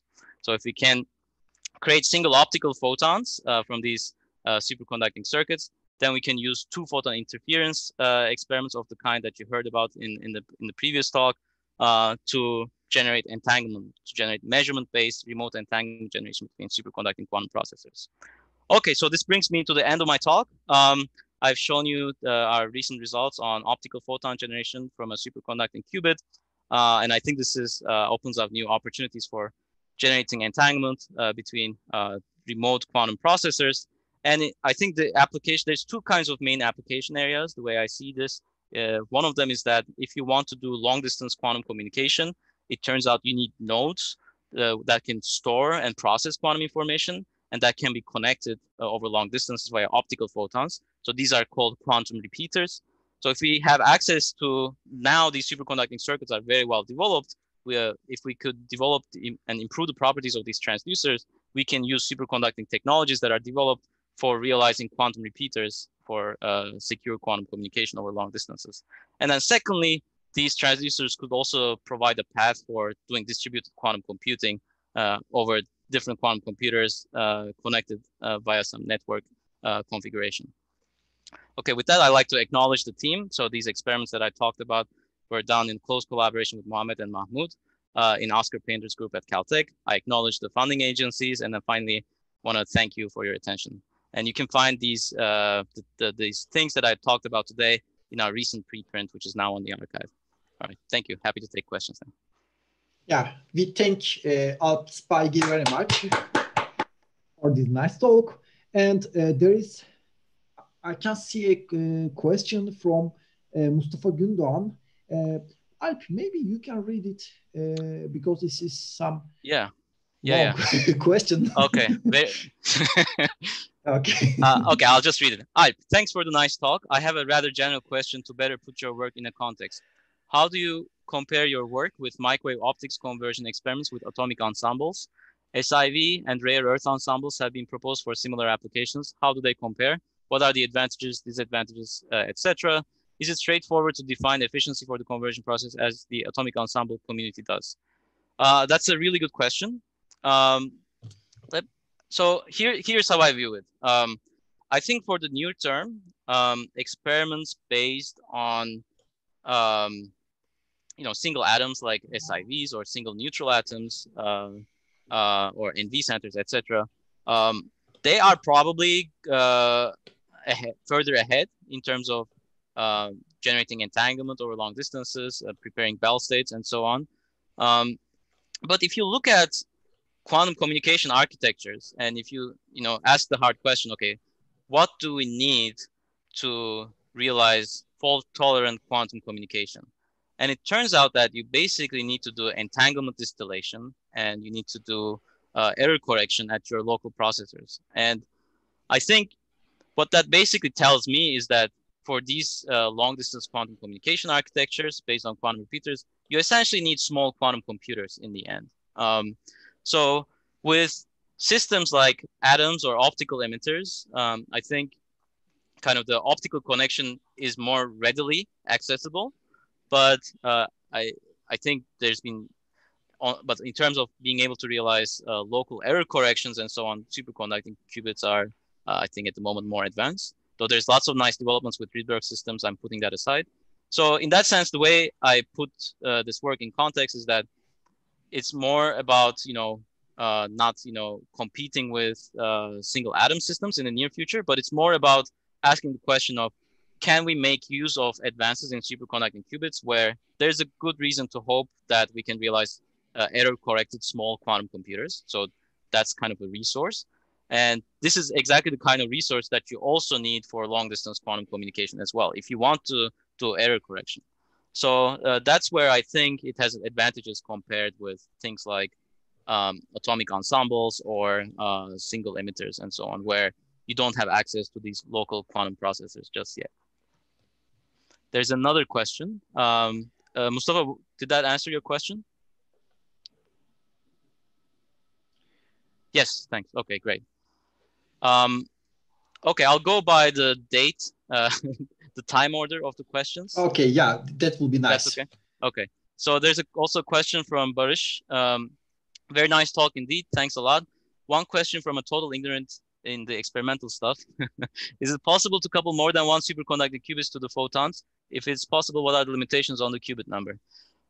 When you say couple more than one qubit to the photon, do you mean, let me just give the general answer. On the superconducting qubit side, you can do almost anything. So you can have many superconducting qubits that you can entangle them, create various entangled states. But at the moment, the only thing we did is that the transducer only works with one superconducting qubit.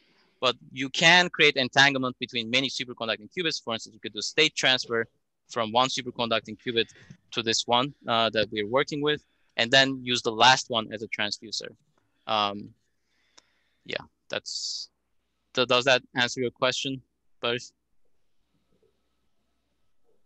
Maybe you can just... Okay, I'll just move on, maybe. Okay, maybe.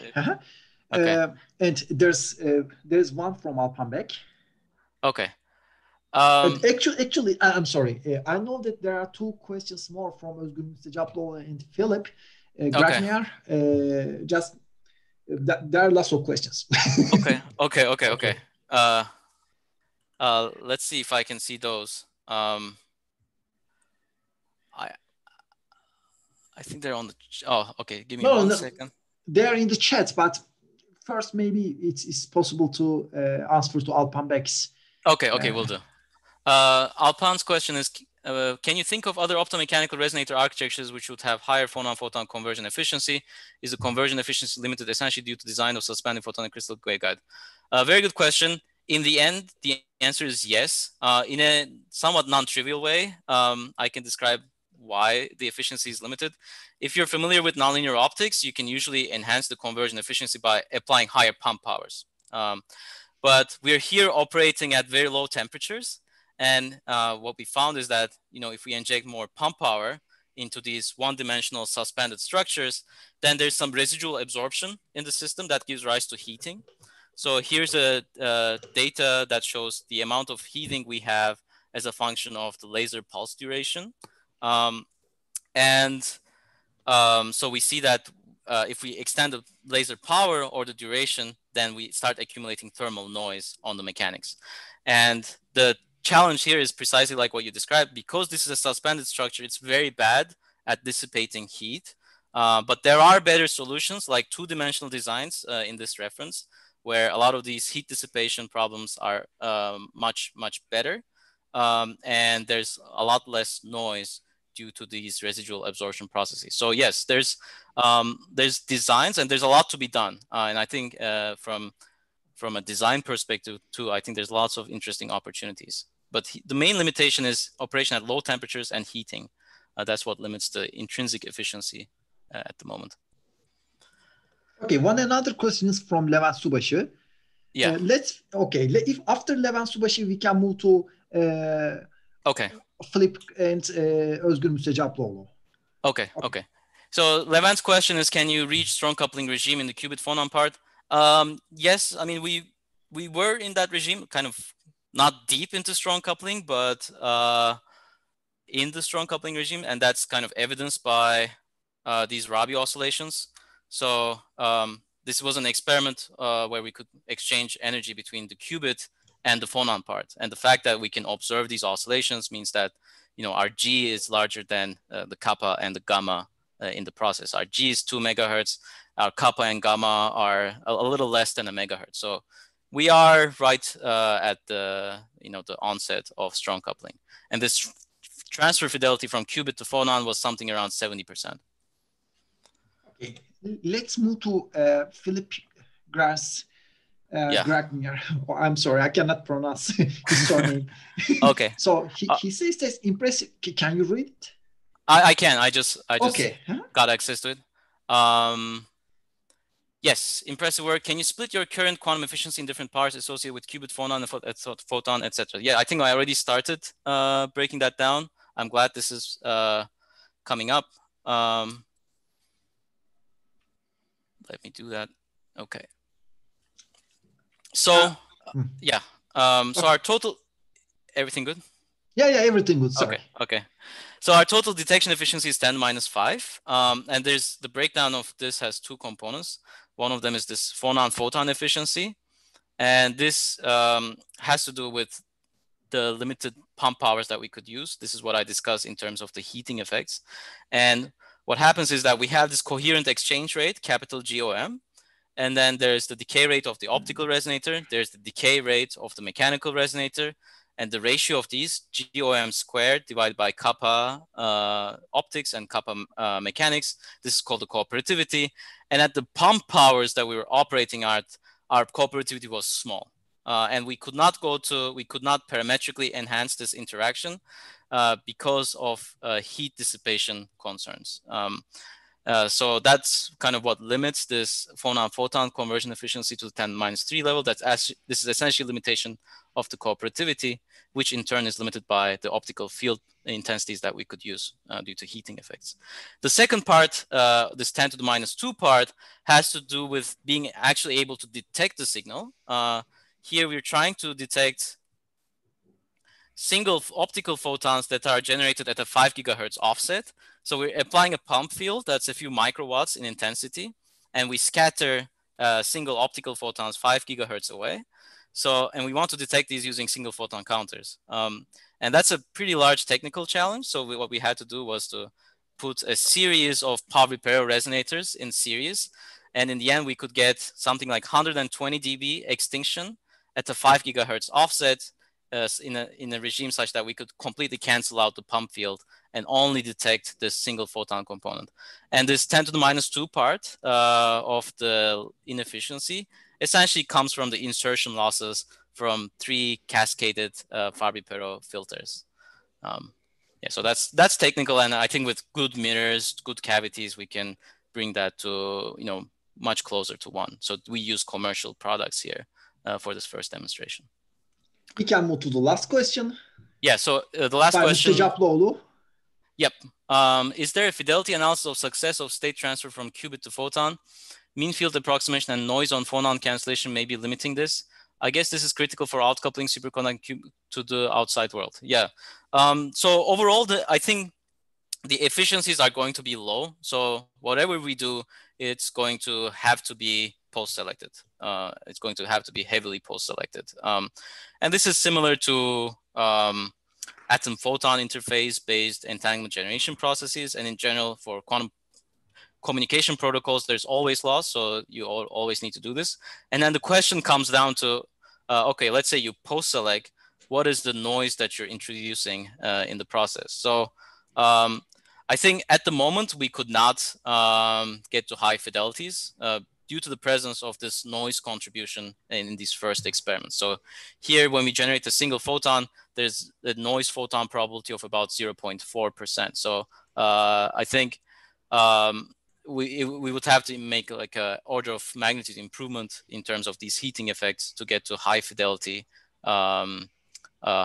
single photon creation. So I guess the next milestone will be to show things like a high purity single photon generation using this transducer. So if we can get low noise and high fidelity and pure single photons, then we can go on to measurement-based entanglement generation protocols. But at the moment, it's still we're still not at the stage where we can show a G2 that goes to below 0.1 or something like that.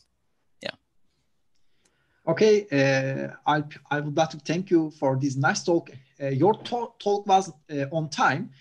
Just there were lots of questions, but I didn't want to interrupt the questions. Usually, okay.